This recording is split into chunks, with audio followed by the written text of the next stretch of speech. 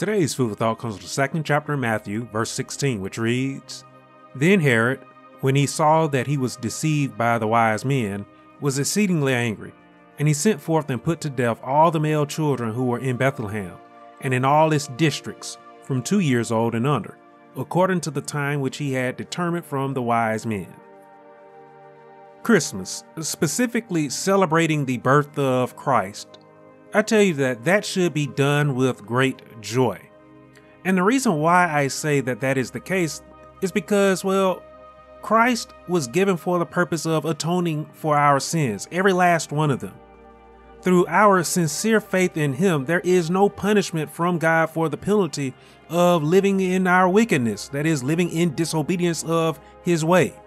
And honestly, it makes me feel so good in my soul to know that while I certainly have my moments where I transgress against the Lord, he is still tender and he is patient.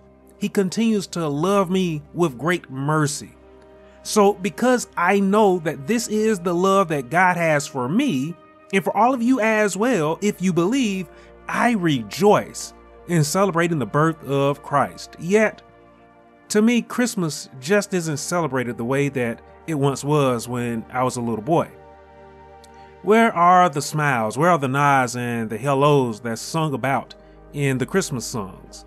Nowadays, people grumble and they grow upset about hearing the Christmas music about being merry and bright.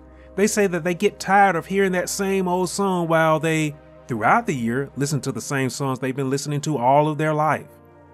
You used to be able to expect a show of love around this time of year, but that has been replaced with the bitterness of apathy. Many have heard about Christ, and rather than move with love, they move as Herod.